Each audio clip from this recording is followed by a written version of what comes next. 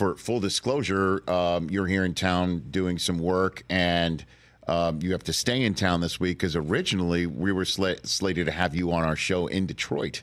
Which I was really looking forward to. I mean, we were as well because, I mean, an NFL draft in Detroit, Michigan, as the Lions are seemingly a rocket ship. I wouldn't say cresting because that would mean that there's maybe no higher peak than the one that they currently have. But it's going to be great. I'm looking forward to it. Detroit, first of all, Detroit is so cranked for the draft. They are rolling out the red carpet. They are beautifying the city. Everybody's going to be there. I got a son-in-law, and my boys are going, we should go down for the draft, go down and just experience it. Yeah. I mean, it's going to be a great thing for the city. Detroit is a football town. At the end of the day, I mean, the Tigers, the Red Wings, the Pistons, yes.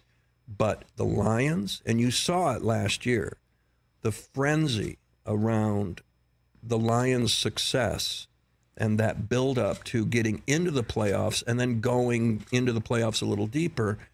I mean, we were out of our minds. And I know Sheila Hamp a little bit, and I said, when you guys get there, it's going to be unlike anything that any of the other teams have done. It's going to overtake us because it's a football city at the end of the day, well, I think. The roar has been restored. I think we can at least say that at this point in time. Campbell and Dan Campbell and Brad Holmes and what Sheila has done, they have really just turned that organization upside down over the last 3 years. And the success they had last year was, I think, a year earlier than they thought. But they are on a long-range plan of being one of those teams that stays good, just doesn't have a year and then they're gone. I mean, that's what I see, is that they are really trying to, be good for 5 or longer years. Well, I mean, it's kind of fitting that a draft is in Detroit based on what you just said, Jeff, because the year early, I think, arrived because of how well they drafted last year. And Jahmyr Gibbs and Jack Campbell and that I can still hear the people screaming about Gibbs. I can still hear them screaming, "You did what?" I know. You did what? And apparently they beat several teams to the punch on drafting him. Yeah. That there were a couple others that were just like, really? Okay, he's going to drop. He's going to drop because everybody's talking about Bijan Robinson, and he's going to just fall to us. And the Lions beat a ton of teams to the punch. And he is just unbelievable. I watched. I was at the last playoff game, the Tampa Bay game, and I was watching. And they got it out to Gibbs in the flat, and this happened. He got it, and shoom, he was over here. Mm-hmm. He was 10 yards. Just that quickness of speed, and the defender was waving. Gone. And he was certainly in a defensive position to get him, and then he was over there. Mm-hmm.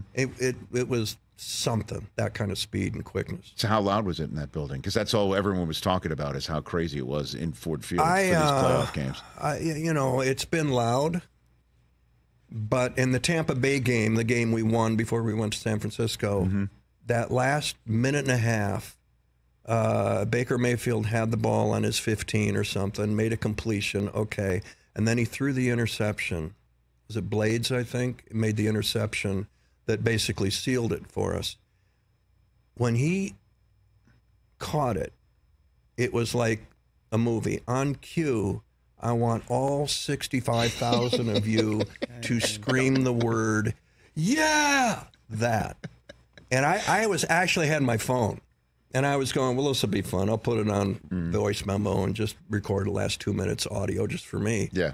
And when that happened, it was as if someone had cued the entire stadium to say that word, go. Yeah. And it just, you felt the roof lift.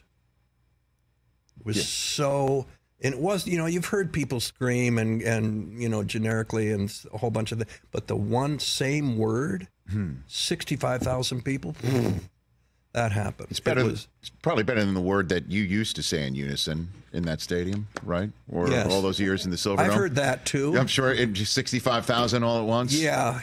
Or probably 80,000. Or probably 8. Yeah. I remember some of those days in the Silverdome. It was a lot of decades where that was the lead word. Which is why everybody was just sort of exhaling at the same time last year. I think it was Derek Barnes who was the one who came up with that pick, because he's the one who whiffed on Dak Prescott in that Dallas Cowboy game that everybody thought was the one that screwed the Lions out of their best chance to get to where they eventually wound up. He atoned. He redeemed himself. Right. Totally redeem yourself. I mean, he did. He did it. He did it. So, still there. Still there. That's amazing. Jeff Daniels here, giving the people what they want on The Rich Eisen Show. Greatly appreciate that. Catch The Rich Eisen Show every single day on the Roku channel, 12 to 3 Eastern, for free.